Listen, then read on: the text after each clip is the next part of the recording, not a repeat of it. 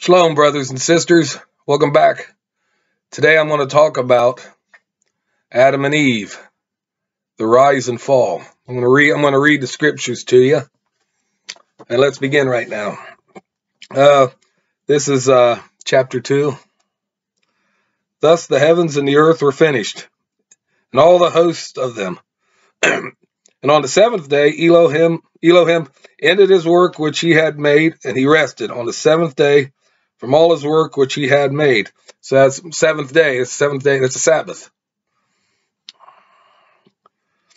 And Elohim blessed the seventh day and sanctified it, because that in it was he rested from all his work which Elohim created and made. These are the generations of the heavens and of the earth when they were created, in the day that Yahweh Elohim made the earth and the heavens. And every plant of the field before it was in the earth, and every herb of the field before it grew, for Elohim had not caused it to rain upon the earth, and there was not a man to till the ground. But there went up a mist from the earth, and watered the whole face of the ground. And Yahweh Elohim formed man of the dust of the ground, and breathed into his nostrils the breath of life, and man became a living soul. So mankind, we don't have souls, we are souls. And Elohim planted a garden eastward of Eden, and there he put the man whom he had formed. And out of the ground made Elohim to grow every tree that was pleasant to the sight and good for food, the tree of life also in the midst of the garden, and the tree of the knowledge of good and evil. And a river went out of Eden to water the garden, and from thence it was parted, and became 4 heads. The name of the first was Pishon, that is it which encompassed the whole land of Havilah, where there is gold, and the gold of that land is good. There is bdellium, and the oxen stone. And the name of the second river is Gihon. The same is it that encompasseth the whole land of Ethiopia. And the name of the third river is Hiddekel. That is it which goeth toward the east of Assyria. And the fourth river, Euphrates. And Yahweh Elohim took the man and put him in the Garden of Eden to dress and to keep it. And Yahweh Elohim commanded the man, saying, of every tree of the garden thou mayest freely eat, but of the tree of the knowledge of good and evil thou shalt not eat of it, for in that day thou shalt eatest thereof, shalt surely die. And Yahweh Elohim said, it is not good that man should be alone. I will make him a help meet for him. And out of the ground Yahweh Elohim formed every beast of the field and every fowl of the air, and brought them to Adam to see what he would call them. And whatsoever Adam called every living creature, that was the name of. So Adam, he named every creature that Yahweh brought to him. Adam gave names to all the cattle and all the fowl of the air, to every beast of the field. But for Adam there was not one found to help meet for him. And Yahweh caused a deep sleep to fall upon Adam, and he slept, and he took one of his ribs, and closed up the flesh instead thereof. And the rib which Yahweh had taken from man made he a woman, and brought her unto man. And Adam said, this is now bone of my bone and flesh of my flesh. She shall be called woman, because she was taken out of man. Therefore shall a man leave his father and wife, and shall cleave unto his wife, and they shall become one flesh. And they were both naked, the man and his wife, and were not ashamed. Now we get to the serpent. This is chapter 3. Now the serpent was more tricky and any other beast of the field which Yahweh Elohim had made. And he said unto the woman, Yeah, as Elohim said, you shall not eat of every tree of the garden. And the woman said unto the serpent, We may eat of the fruit of the trees of the garden, but of the fruit of the tree which is in the midst of the garden, Elohim has said, You shall not eat of it, neither shall you touch it, unless you die. And the serpent said unto the woman, You shall not surely die. So when the devil he came in, he was questioning the commands of Yahweh, and he was trying to trick Eve. He was trying to, bring some kind of animosity, And when he said, you shall not die, that's the first time, the immortality of the soul. That's what the devil's talking about. Immortality, like I said before, the soul. We're not, we are souls. We don't have souls. So immortality of the soul, you shall not surely die.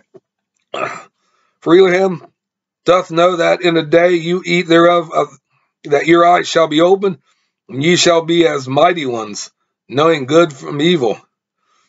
And when the woman saw that the tree was good for food, that it was pleasant to her eyes, and a tree to be desired, to make one wise, she took of the fruit thereof, and did eat, and gave also unto her husband with her, and he did eat. And the eyes of them were both opened, and they knew that they were naked, and they sewed fig leaves together, and made themselves aprons. And they heard the voice of Yahweh walking in the garden in the cool of the day, and Adam and his wife hid themselves from the presence of Yahweh amongst the trees of the garden. They were scared. They were scared of him. That's what happened after their eyes were opened. And Yahweh Elohim called unto Adam and said unto him, Where are you? And he said, I heard thy voice in the garden, and I was afraid, because I was naked, and I hid myself. And Yahweh said, Who told thee that thou was naked? Hast thou eaten of the tree whereof I commanded thee that thou shouldn't eat of? And the man said, The woman who gave us to be with me, she gave me of the tree, and I did eat. So Adam's trying to blame the woman now. He's trying to get out. He's scared. He's petrified, and he's making up excuses. And Yahweh Elohim said unto the woman, What is it that you have done?